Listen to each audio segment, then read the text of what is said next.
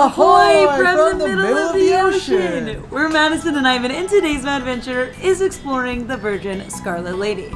Not just exploring, cruising. This boat is going to take us to Mexico and the Bahamas, but today we are going to focus on the incredible offerings here on the boat, from the amazing food to the spectacular shows and more. Like, there's so much to be explored here. So we are cruising with Virgin Voyages, which is a relatively new cruise line. But what really sold it for us is that they do cruise without kids. They definitely seem to be targeting millennials quite a bit, or people that just want to travel without kids and get to be kids themselves. Welcome aboard, adventurous. We love to see it. Oh my God, you're on board! You made it! You made it! You made it! Hey, it's Get to enjoy things like 80s workouts and college parties with giant pong, and the restaurant selection is amazing. It's not your traditional cruise line, all eating at the same time in a formal dining room situation. It is so cool, so amazing. There's so many restaurants. You can get Korean barbecue, Italian food, fancy food, a test kitchen, so many options we're so excited about. There's over 20 eateries here on board, and in this video we are going to explore every single one of them to find out if this really is the ultimate cruise line for foodies. So I've actually cruised with a few cruise lines in my life. I've cruised with Disney, Carnival, and Royal Caribbean, but this is our first time cruising with Virgin. Their maiden voyage was less than a year ago, but this definitely has the potential to be my all-time favorite cruise line. From the fact that we get to be the kids here because there are no kids allowed, to the incredible food selections, to the show selections, to just the vibe that they're trying to create here. Like, I'm so excited to explore more of it. And I mean, even just starting off getting here on board, the rooms are spectacular. We have also brought our friend Zach, who is a first-time cruiser. So I am excited to hear about cruising with Virgin from this cruise Virgin. Ah! The metal's on. We mentioned the incredible rooms, so let's check them out. Oh, look at this. Yes. Welcome to our crib. I haven't actually looked around here yet either, because as soon as we got on, had to start making reservations to make sure we had our lunch reservations, make sure we had the workout classes we wanted. So we got, I mean, a decent little spacious closet. Got a good little size safe. Drawers, like, this is good. Got our fridge in here. I don't know if that'll fit the wine we brought. You're allowed to bring 2 bottles of wine per cabin. This thing controls everything. So like, if we're feeling hungover in the morning, dims the lights, closes the curtains. Really more your, I'm just waking up, not feeling too great. This is pretty cool. Get it on. Ooh, the light on here turned pink. Oh, all around it turned pink. The song. It's playing music.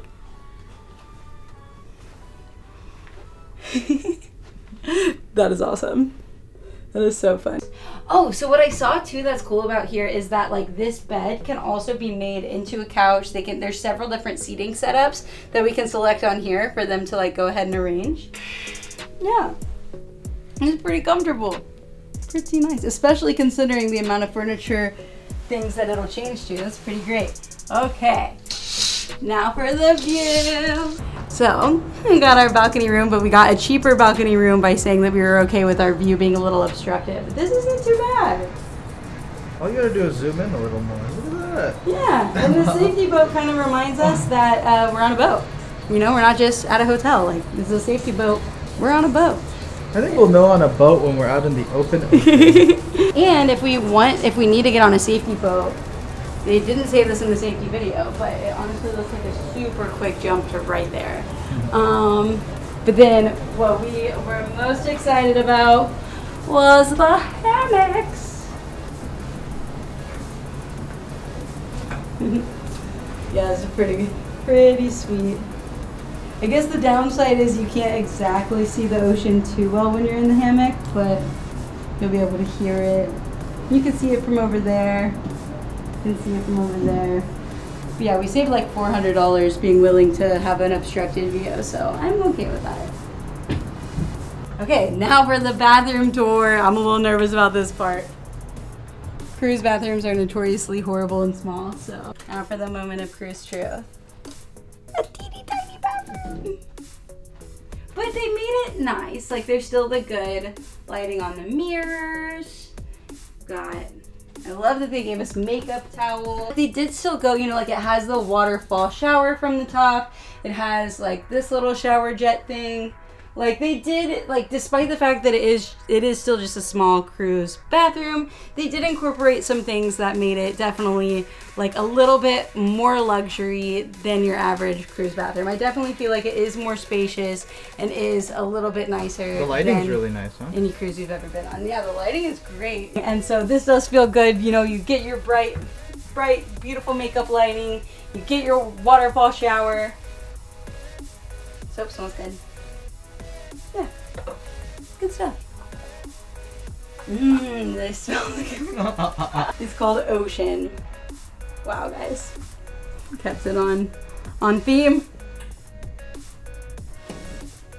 Yeah, it's not bad. They have a variety of movies that we can watch. Yeah, excited. Definitely the most modern cruise I have ever seen. And now, if we're going to explore over 20 eateries while we're on board, we gotta get started before this boat even leaves port. First stop, the dock and its sister restaurant, the Dock House, for some Mediterranean eats. The food at these two is fine, but the highlight is definitely the view and the vibe. Next up, ice cream.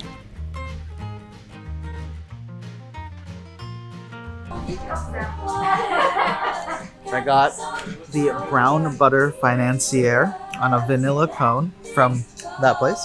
I don't know. Yes, this is chicken ice cream. This flavor of chocolate and vanilla. Would you like to? Good thing I can't plug. Breakfast or scoop?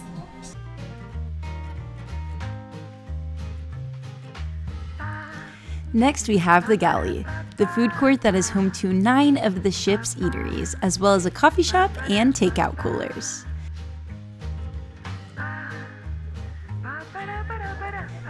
There's the daily mix with a salad bar, or during breakfast, iVEN's favorite fast spot with a bagel bar. Then there's the burger bar offering a French toast burger that Zach loved. And then there's Diner and Dash, the only 24-hour restaurant on board with delicious breakfast foods all day long. There's Bento Baby with sushi for lunch and dinner, or fruit bento for breakfast. Next, there's Let's Taco About It with tacos, of course. Noodle Around, which is their ramen spot and was a huge and very delicious surprise, probably my favorite thing we actually had at the galley. There's Hot Off the Press with paninis of all types. The Sweet Side, which is serving up delicious desserts all day long. Those are really yummy. Well Bread, which is home to all delicious baked goods here at the galley. And Popstar, the cutest little popsicle cart. I got a chocolate banana popsicle. This thing is excellent. 10 out of 10. Excellent. Highly recommended.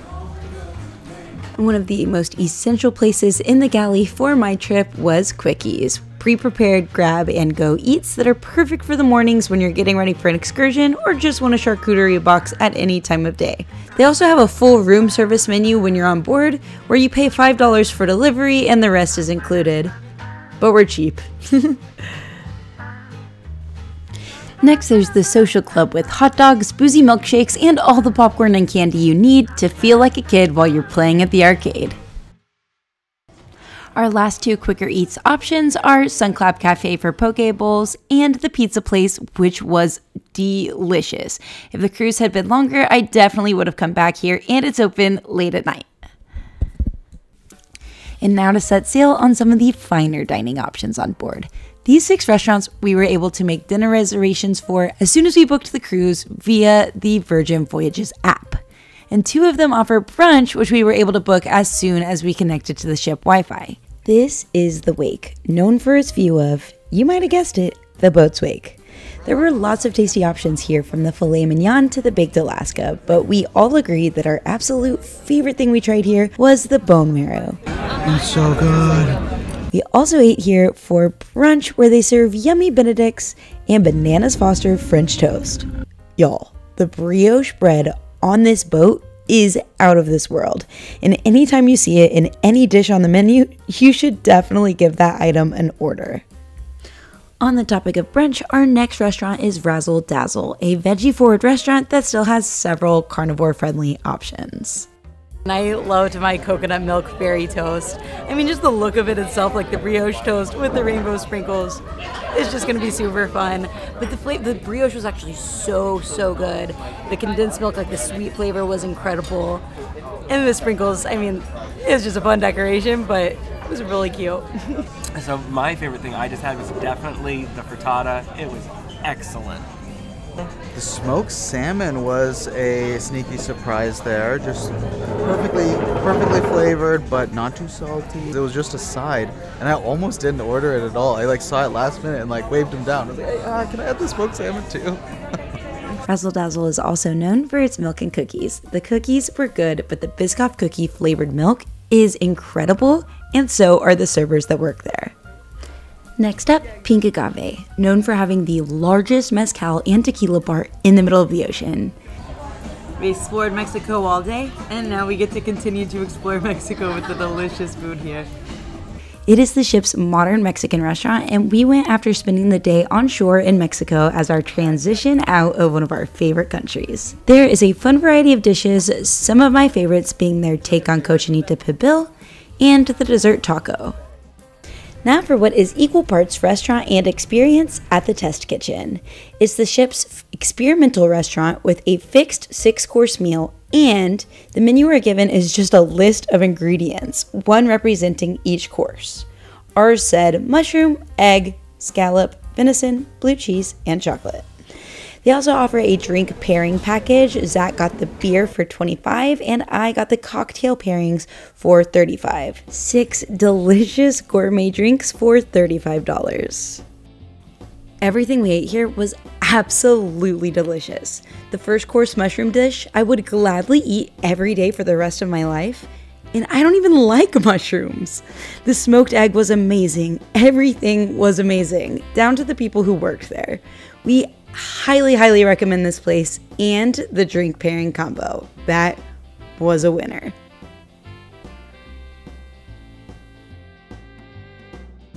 Oh my gosh, this is by far my favorite meal we've had so far. I don't know if it can get better than this. This was delicious. Oh my goodness. One of the most popular restaurants on board is Extra Virgin, the Italian restaurant serving up homemade pasta at sea. Our favorites here were the carpaccio, oxtail ravioli, and affogatos for dessert. And finally, Korean barbecue at Gun Bay! This has got to be one of the funnest restaurants in the middle of the ocean anywhere, and it's one of our favorite dining options on board. You're greeted with shouts of Gun Bay when you enter and invited to play a soju drinking game with free soju once you take your seat. 14. 6. Oh! Yeah. Oh my god. Celebratory shot! This place is so fun.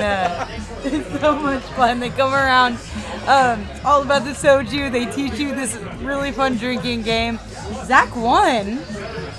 I ordered the K-pop drink and it was served in a disco ball and filled with pop rocks. You can put it next to your ear just to listen to it. Yeah. Oh my god. Korean barbecue played over the speaker. I would say the vibe of this place is everything, but the food was also everything. Zach loved their chicken so much that he ordered 4 bowls, even one for dessert. So, How many bowls of these nuggets have you had, Zach? all of them. I think this is bowl number 4. I cannot recommend this enough. You need this in your life. You need to try this. We loved everything we had here, but some of our favorites were the Forever Crispy Chicken, the Kobe Marinated Short Rib, the Seafood Corn Dog. Excellent. Wow, the flavor on this is spicy and sweet and seafoody all at the same time. And the Black Sesame Swirl Soft Serve with Miso Caramel. That was so good. So is Virgin Voyages the ultimate foodie cruise line? Between the test kitchen, gun bay, and on-the-go charcuterie boxes always available, I ate too much. how could they not be? We love taking a bite of all Scarlet Lady has to offer food-wise today.